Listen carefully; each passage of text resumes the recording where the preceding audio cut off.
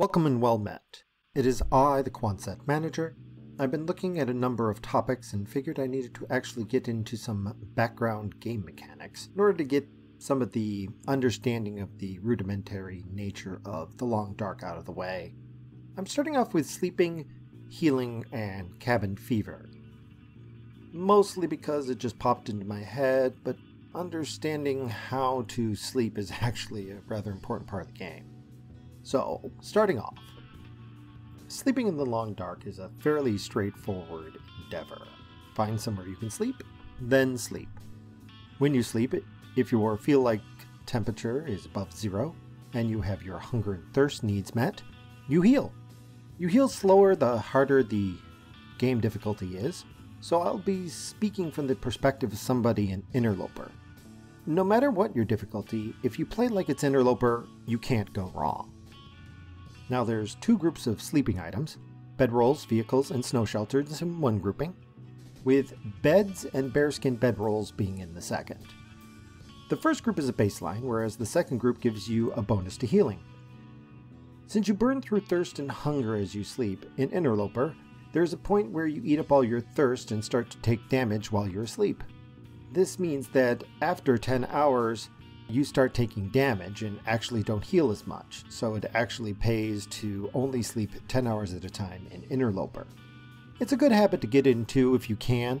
However, if you're playing on Stalker or lower, you can't sleep the full 12 hours, and in that case, you heal a lot more.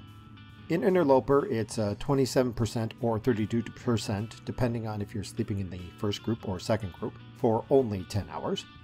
And in Stalker or easier, you heal 78% or 90% respectively if you sleep the full 12 hours. There's only one other way to heal in the game. That's using an emergency stim. You gain a flat plus 15% condition, ignore all medical conditions, and max your stamina, which lasts for 1 minute. Usually you use that to run like hell away from whatever was about to kill you. However, there is an additional bonus. You become exhausted as soon as the stim wears off. Now, how exactly is that a bonus? Well, in interloper, the ideal amount of sleep is 10 hours to maximize healing. Then you need to wait a pretty long time to sleep another 10 hours. If you sleep for 10 hours, immediately use a stim, you can then sleep another 10 hours as soon as the stim wears off. In Stalker, if you can sleep 12 hours in a normal bed or bearskin bedroll, you get a plus 90 to your condition, so normally that's not a very useful trick. But it's a very useful trick in interloper when maximizing your recovery can be a matter of survival. To sum up, in interloper, if you sleep 10 hours, use a stim, then sleep another 10 hours, in a normal bed, that is a total of plus 79% to your condition. Other important aspects of sleeping are the reduced caloric use. If you stick with minimal calories, just enough to heal back up to max, you can starve most of the day, then heal up the damage from starving by sleeping. The downside is, you do this long enough, your stamina condition will start to slowly fill in with red. When you are like this, you can sleep as much as you want, which means that you have to be very careful not to sleep so long you die. Players call this hibernation and use this state to pass a great deal of time in game. You can make it on as little as 600 calories a day this way, if you do it right.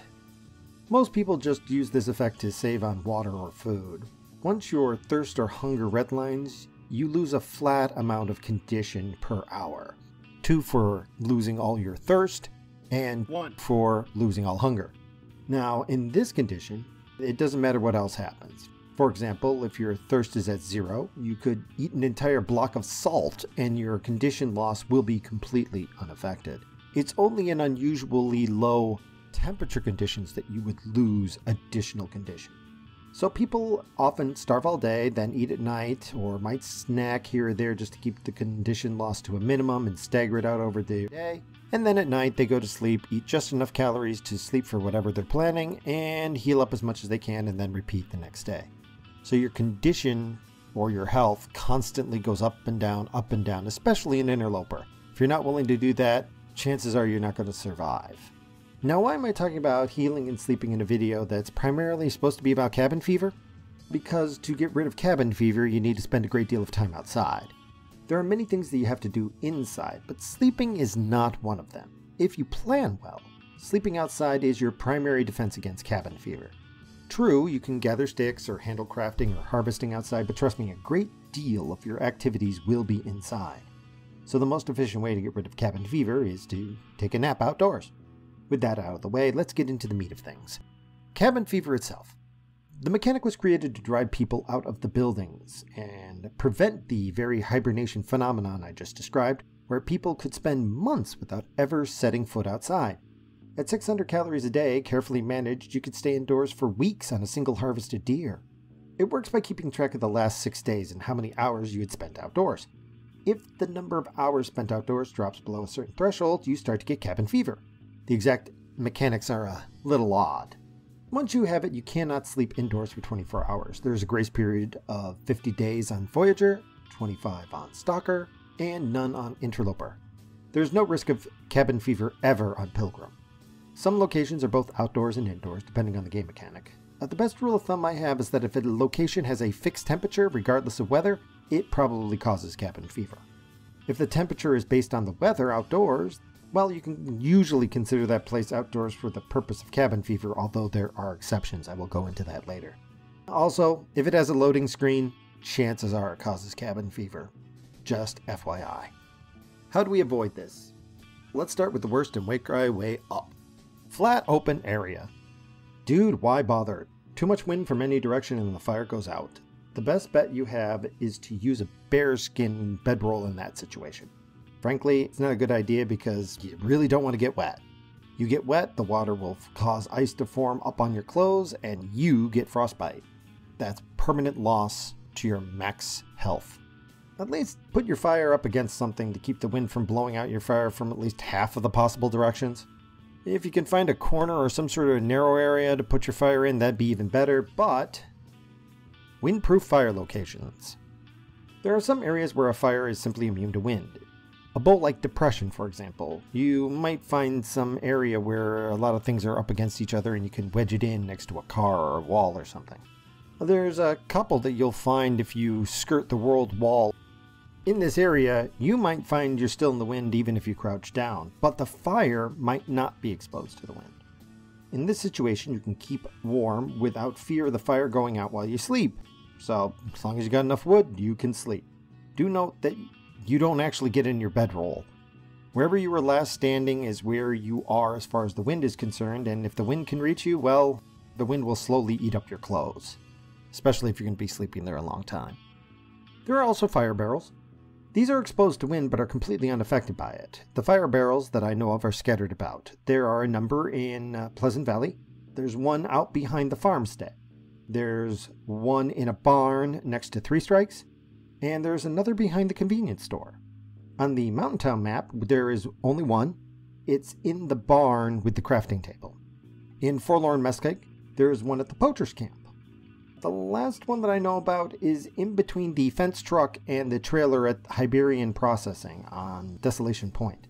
The problem with most fire barrels is that you have to be careful about avoiding the wind when using them and your clothes get torn up.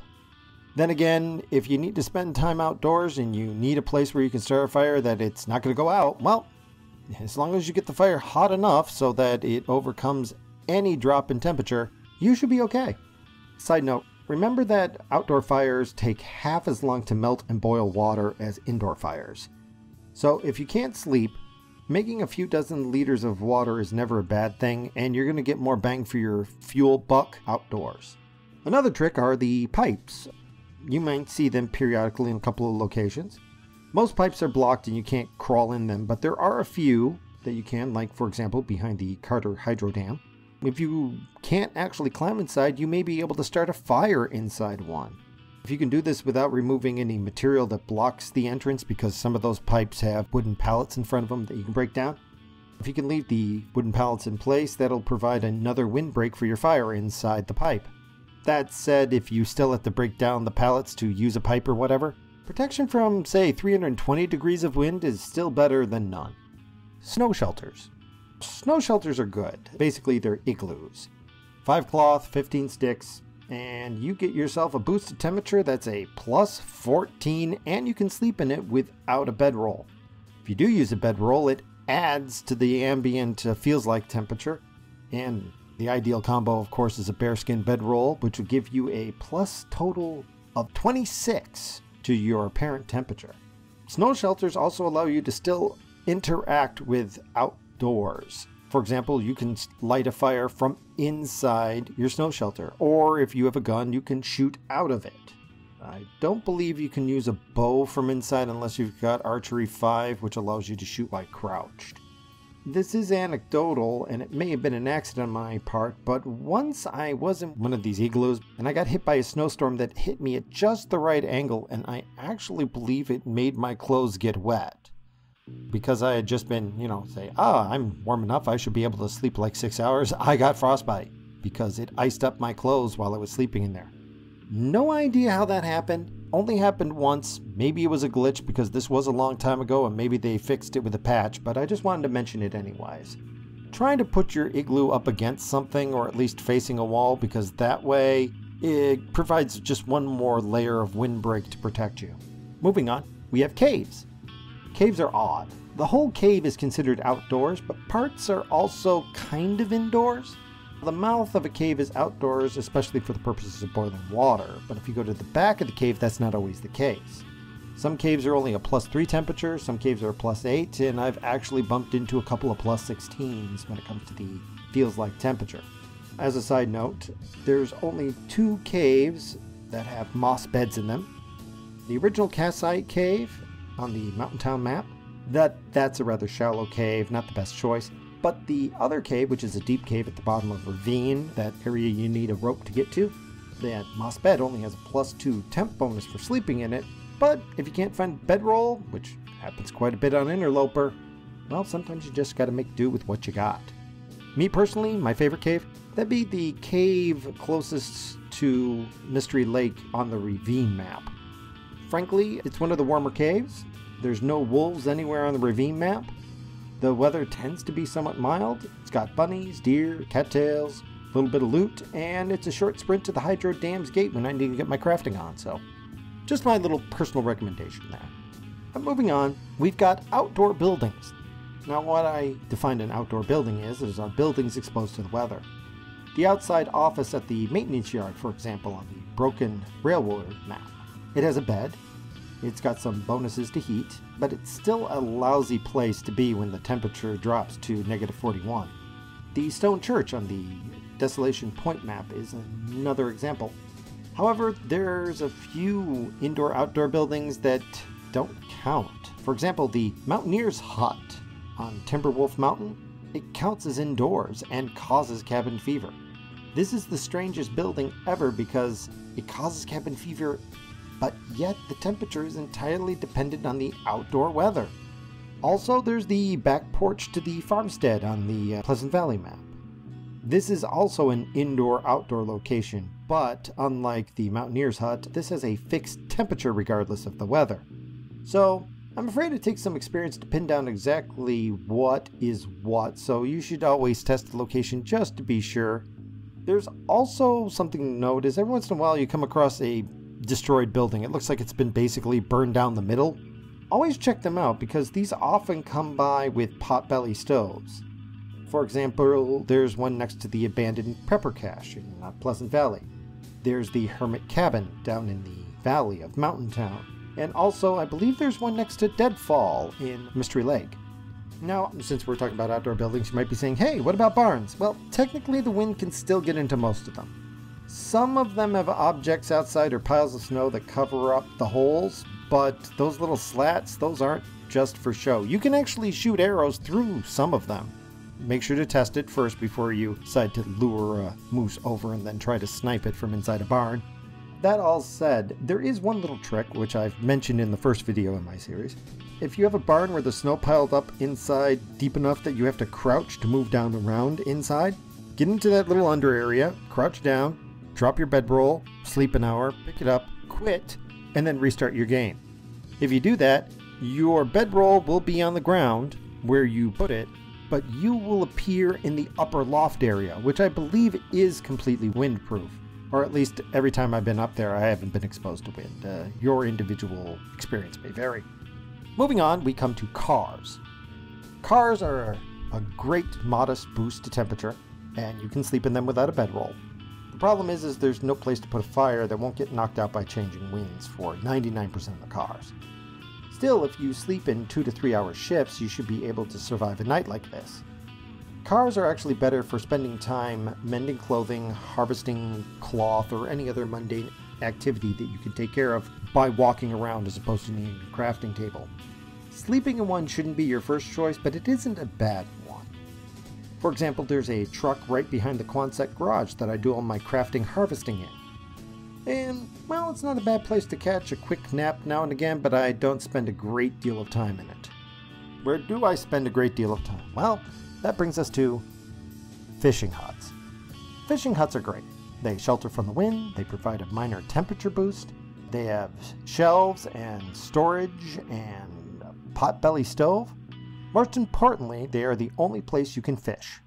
Not all fishing huts are spawned equally. Some come with a door. As long as the wolves or bears aren't already charging, just close the door and the AI can no longer path to you. Close the door after a bear is already charging and you get to watch a bear run straight through a wall and beat your ass. Still, you get to generate food and fuel oil, all the while blowing off cabin fever. It's an excellent choice and the preferred one for most players in the long dark. My personal preferred combo is the hut right outside the fishing village on Coastal Highway. There's mucho wood, crafting table, warm beds, and when I need to get away from it all, a short trip to the fishing village does it for me. I should also mention that there is a single fishing hut that is on the Pleasant Valley map. I've heard that it sometimes spawns a door, and if you are very, very lucky, you might get one of the random prepper caches to spawn next to it. Highly rare, but it's an amazing combo when the stars align to make it happen. And then we have the last method to blow off cabin fever. I'm the kind of guy who likes to roam around. This last way is exactly the way that the game designers intended for you to get rid of cabin fever. Just keep moving. Sleep inside, then spend the rest of your day outside, gathering sticks, moving from place to place. Even if your clothing is lousy, spend a few minutes outside, then jump back in as soon as you can to prevent freezing to death. Every little bit counts, although actually sleeping outside seems to get rid of cabin fever faster than walking around. Still, the best way to avoid cabin fever is to indulge that wanderlust. But what to do if you actually get cabin fever? Well, you found yourself screwed. You simply couldn't get outside. There's too many wolves, the storm was too intense. What do you do? Well, with luck, you have been paying attention to what percentage you are at. Once you get around 90%, you basically have to make a choice. Get outside and stay outside no matter what, or get cabin fever. If you've resolved to get cabin fever, go to bed immediately. Seriously, maximum time allowed. You need to sleep as much as you can because you are not going to get a second chance. Once you start sleeping, it won't wake you up until you've maxed out your stamina. But once you do wake up, you will then need to spend 24 hours outside. You can still go inside, it's just every moment spent inside is a moment wasted trying to get rid of cabin fever. So once you have it, it's basically the same procedure as trying to prevent cabin fever, except now you've got no wiggle room. You must spend 24 hours outside. Time for power leveling your fishing skill, I imagine. This concludes the video on cabin fever, sleeping, and healing.